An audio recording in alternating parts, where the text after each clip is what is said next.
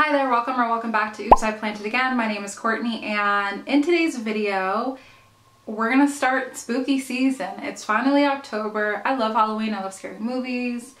I love the darkness. I don't know, I love Halloween. I think it's a really fun time of year. So I wanted to do a video that I hope makes sense to you, especially if you have seen any Addams Family movies, TV shows, or anything like that. So I'm gonna do a video today on houseplants that give me the same vibes as the characters from the Addams Family. Now I'm only going to do 6 characters. 1, 2, 3, 4, 5, 6. I'm only gonna do 6 characters because there's a lot of characters in the Addams Family, but because I don't want to be talking for 3 hours about this, I'm only cutting it down to the 6 main characters that I feel give off the same vibes as these houseplants. So let's dive right in. First up, we have Morticia. She is the head of the family. She is the boss bitch. She's the queen.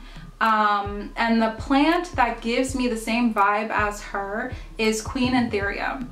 I love this plant, and I actually had this idea for this video probably like 2 months ago, and this was the one that I had to put in that I knew this was gonna be the vibe, because literally look at this plant. It's so dramatic. It's like the center of attention. When you walk into the room, like, this is the plant that you're looking at, and this is the Queen Anthurium dark form. And I specifically wanted the dark form one because it just gives me that va-va-voom, that darkness, that like richness, that I am like the baddest bitch in this fucking plant room and all eyes on me, and that is the vibe that I get from Morticia Addams. Next up, we have Wednesday Addams. So Wednesday is a devious child.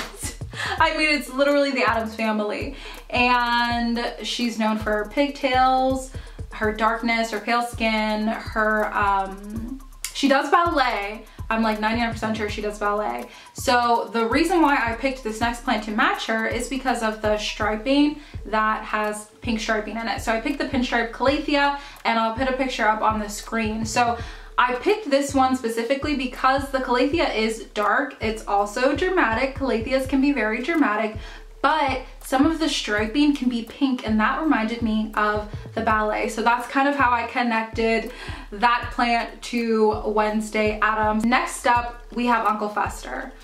The bald one, he's like hunched over, always up to no good. I mean, most of them are. And the plant that reminded me of this is the Pilea Chinese money plant, Pilea peperomioideus. Pilea? That's a mouthful. The Chinese money plant.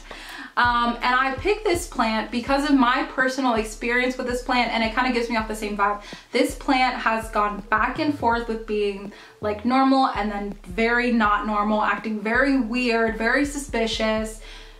And it just looks like Uncle Fester to me. I don't know why. I just connected the Chinese money plant with Uncle Fester.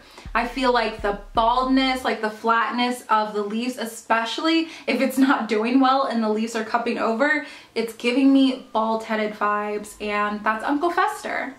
Now we're gonna talk about Gomez. So most people probably see him as like the provider, the husband, you know, that role, and he just goes along with whatever anybody else tells him. You know, whatever his wife tells him to do, he basically does it. So the plant that reminded me of him, and I want to go off aesthetically with this one because I couldn't get a vibe from plants that I've worked with or even plants that I know of.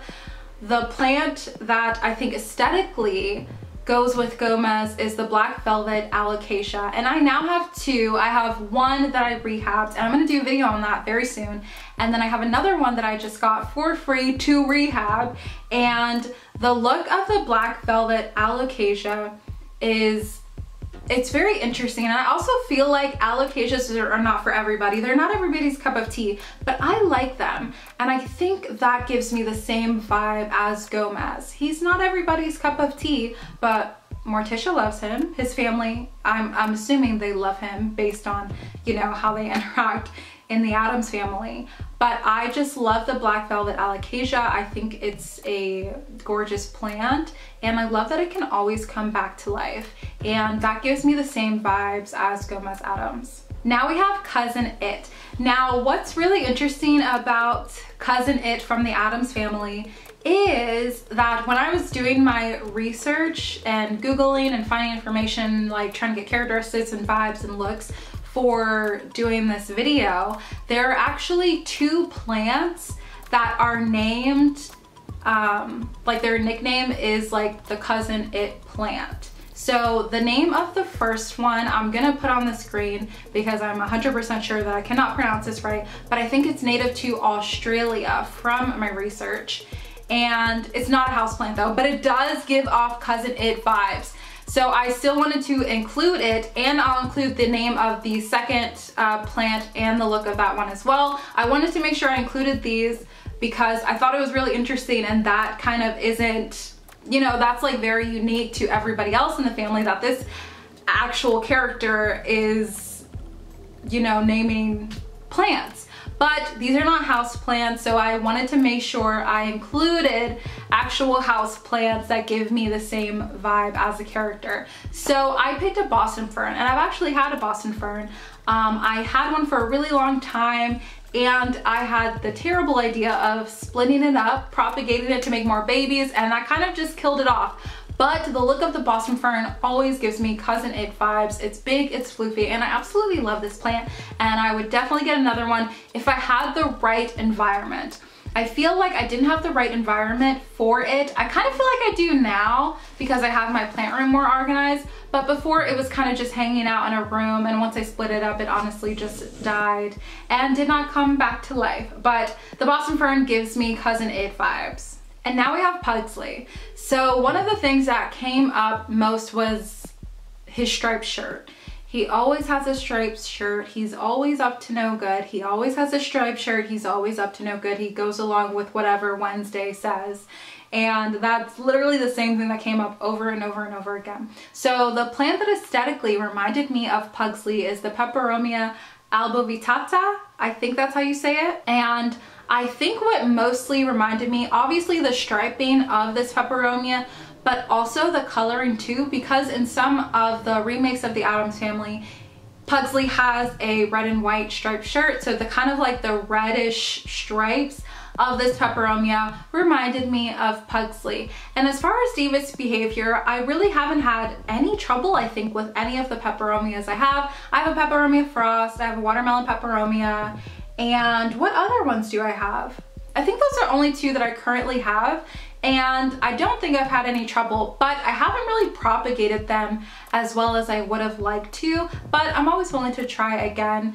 But I don't think that constitute me saying that the plants are devious, so this one is based solely on aesthetics, in my opinion. I really hope you enjoyed this video as we're entering into spooky season, and I want you to comment below your favorite character from the Addams Family.